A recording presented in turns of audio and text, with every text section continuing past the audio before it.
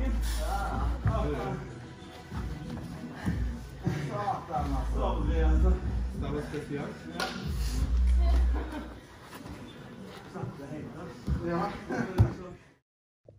Hey guys, so I'm in Norway here with Espen Mathiesen. I've been spending the last month here at Wolfing Academy with Tommy and Espen training. So I want to take the opportunity here to go through some of the back take stuff that these guys do. Any of you guys who watch the competition scene have seen them compete, killing everyone on the competition scene with the crab ride, the X-hook, the Berimbolo. So this video, what we wanted to talk about was a position they use kind of called the X-hook, which it's like a variation off of the crab ride, but it's a very powerful setup for finishing the back. A lot of the stuff they do with the crab ride and the X-hook and the Berimbolo, to me, it's kind of analogous to like having a good triangle choke. If you don't have a good triangle choke, you can have a spider guard or a closed guard, but I can show you all the setups in the world for the triangle choke, but if you can't finish it, it doesn't mean much. And I feel like the finish variations from the crab ride, the X-hook, and the Berimbolo are kind of like that. If you don't have strong finishes in those, you can learn all these complicated guard systems, but you're missing one of the main aspects of the finishing game, which is a really strong back take from the crab ride and the X-hook. So with that, I'm gonna go ahead and let Espen Mathiesen take it away and show us some stuff. Hey guys, so today we're going to dive into the Bolo X position. It's a position I've used a lot. I used it throughout all my belts with a lot of success. And it's a very nice position because you're less exposed for counters there compared to the normal Berimbolo, and it's way harder to do leg locks. So we're going to dive into that. So there's many ways to enter this position, but the most traditional way I'm entering it is from the traditional Berimbolo setup. So I'm holding, let's do this from this side. I'm holding the ankle and I'm grabbing the pants. I really like to grab the pants whenever I'm going for the Berimbolo because I feel I have more hip control. It's a stronger grip. If I'm going for the belt, it can fall off and also it can rotate around his waist so I can lose some control. So I'm grabbing the pants and then I'm putting my leg on the chest. This is actually very important. Because if I'm here, he can potentially cross-face me or he can give me a hard time. But here, I'm controlling distance. And now I can invert without problems. When I'm inverting, I like to, when I'm going, I'm grabbing the pants here. This grip. So when I'm going, I'm grabbing. And now, the most important thing is to pull myself in. A lot of people think that the Berimbolo is just about speed and fast movements. But in my opinion, it's all about being tight. You have to be tight throughout the whole process. So you have to go immediately to be tight. From here, I'm gonna use the pan grip. I'm gonna use this pan grip and then pull myself in like this. And then chop down. This chop keeps him here. The pull makes him tight, but the chop keeps him there. So I'm chopping down with this leg and then lifting this leg. You see, I'm now in control of the knee. It's very hard for John to escape now, okay? And then, when I have isolated this leg with my legs, I don't need to hold this leg anymore. It's no purpose. So then I want to focus on blocking this leg. Because this can be a problem. He can start putting his leg on my chest, in my face, or whatever. So I have to grab it as fast as I can. And then, what I have to do is to get a good grip. A lot of people, they just grab whatever they can, and then eventually they lose control, and people make distance, and they lose the position. So, I'm grabbing the pants, and I'm stiff arming. This stiff arm is making sure that I'm winning the battle, because his leg is stronger than my arm, but once I'm stiff arm, it's very hard for him to win the battle. So look, here, if John tries to move now, it's going to be hard, or if he tries to make distance or whatever, from this position, it's going to be difficult. So now I'm in the traditional Berimbolo and I want to go into the X-hook. And the reason why I want to go into the X-hook, there's many different reasons, but one of the main are I'm eliminating the possibility of being countered. If I'm here, you can see, he can potentially counter me. Also, he can attack my legs. Boom, knee bars into 50-50 or even toe holds. Also, I have very limited opportunities to elevate him or lift him. The only thing I really can do is like use this leg. That's why I'm deciding to go here. So I'm lifting and then pummeling my leg under like this, opening briefly and closing again. Again, I'm focusing on being tight and controlling the knee. But this positioning changes everything. John cannot attack my legs anymore. He cannot counter the Berimbolo, so he cannot take my back. And look, now I can really mess around with him. Gives me a lot of possibilities, and I can attack from all kinds of angles. So it really doesn't matter what he's doing now, there's always a way from this position. My main attack from this position, and that I've used a lot in competition throughout the years, is the twister hook. I really like to set it up from here, because from this position you can set up twister hook in a safe way. Because what many people preach and say is like, you just have to find the twister hook somehow, here, boom, and then eventually you're going to take the back. But look, I'm so exposed, so you can take my back quite easily. That's why if you use the X hook and you do it properly, it's going to be really hard for him to counter. So what I'm going to do, I'm going to control here, use my legs and my arms to lift them on top of my chest. So I have to do everything at once. So boom and lift. And a small but subtle detail is my arm here. You see, I'm not laying like this, because now he can escape and get his hip back to the ground. So he can bounce out and escape. But look at my arm. I'm lifting and putting it like this. This makes it almost impossible for him to escape. Try to get away now. No way. There's no way. And another very important thing, when you lift, you don't lift him too far, because you don't want to have him here, because then he can start to scramble. So just lift him enough to have him on your chest. From this position, now he can try to counter. There's no way.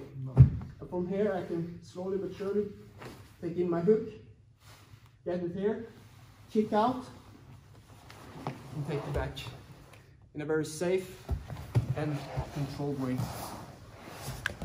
So again, starting from the traditional Berimbolo setup, I'm grabbing the pants, I'm grabbing the leg here.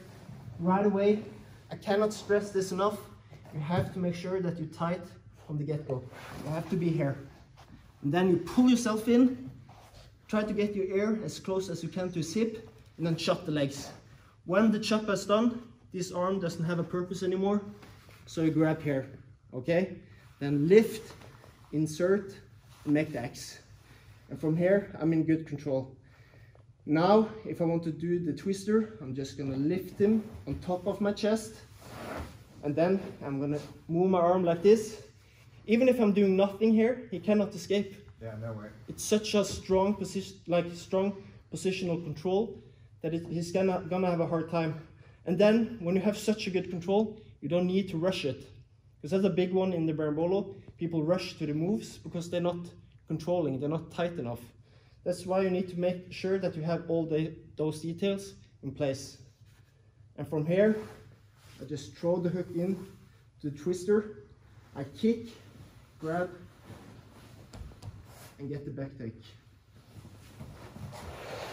So, as you might see, there's a lot of benefits of having a strong X-hook position in the Berimbolo, because it eliminates attacks from the opponent and you can attack in a very controlled and safe way. Yeah, guys, so I can't stress enough the importance of some of these small details, like for example, when grabbing the pant leg, like using that fist underneath the calf, and those little things. Those little things are the things that make this stuff work and not work. So I've seen like the Berimbolo and crab ride stuff in competition for a long time, but there's you know, people that use it and then you can kind of get out, and then there's people that use it and it's like they finish like 100% of the time. And Tommy and Espen with these positions, if you've ever watched them compete, they always finish with it. And these small details are really hard to find anywhere else. For developing it as well, I think it's a really good idea to do a lot of specific sparring starting in the position, right? Because ultimately the analogy I used in the beginning of like having a triangle choke, you know, like you can set the triangle choke up from closed guard, from spider guard, from worm guard. So the setups for the triangle choke are all very different things, but the finish is always going to have something in common, like how you finish the triangle choke.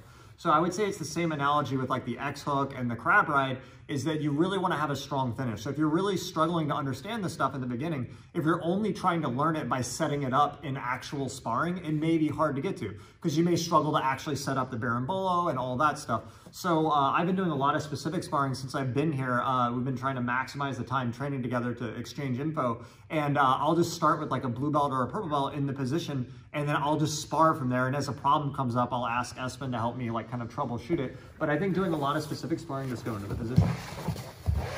You know, doing a lot of specific sparring where you just start, where you just start in the position here and start building from this position is very useful, because you're going to find that as soon as you start, problems are going to pop up, right? Like you may start and the guy kind of has his knees closer to his chest, right? So then you can't lift him. So then actually here, maybe you want to switch up to more of a crab ride type finish now and things like that. And we're going to do a future video on the crab ride as well. But you know, these videos are going to function as a great overview, but for you guys to really develop these things, you need to spend a lot of in-depth time in the position, kind of playing with them to discover them.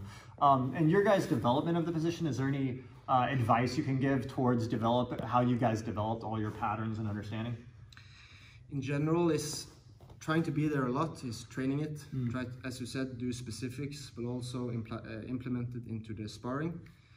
But then you also have to just play around. You have to be there, and eventually you have to feel the position. That's the biggest one, because you cannot force the movements too much in that position.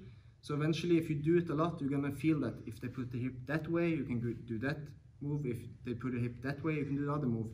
So eventually it becomes very intuitive. And to make that intuition stronger, you just have to use a lot of time. Yeah, absolutely. I think one problem people have in jiu-jitsu in general a lot is that they see a technique, or they learn a technique in an instructional or wherever, and then they want to force that technique, right?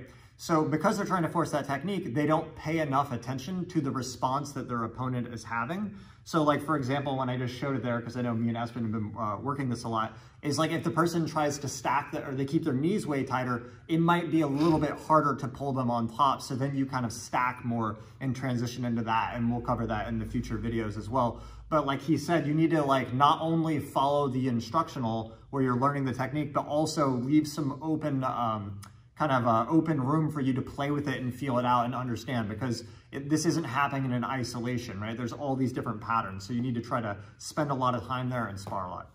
All right, guys, so we also want to show just a few different ways that you might get into this position from different guards and different setups. So that's the cool thing about this position. It's very accessible. Happens a lot if you like these kind of scrambles. So just to show one way of entering, it's from, like in general, from matrix, it connects very well.